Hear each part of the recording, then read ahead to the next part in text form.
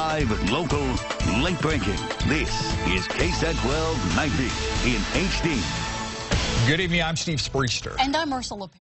September is Leukemia and Lymphoma Awareness Month. And tonight, a local woman's battle with leukemia will inspire you.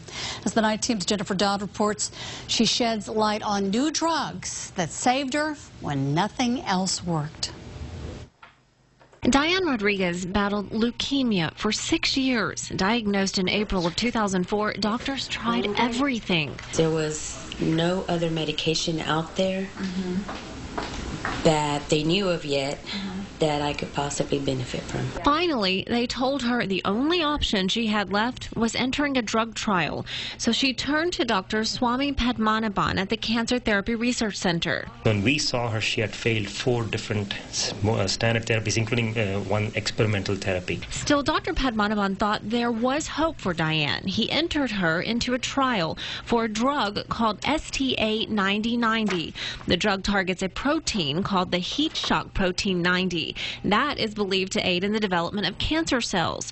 Dr. Padmanabhan's research published in the Journal of the American Society of Hematology shows STA9090 to be successful in inhibiting the heat shock protein 90, ultimately keeping the cancer from growing. It's something very early in its development. After being on the drug for less than a year, Diane was finally healthy enough to undergo a second bone marrow transplant.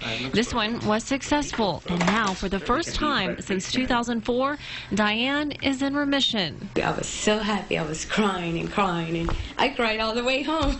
Right now, I'm feeling great. I'm ready to go out there and start cutting grass. At the Cancer Therapy Research Center, Jennifer Dodd, KSAT 12 News.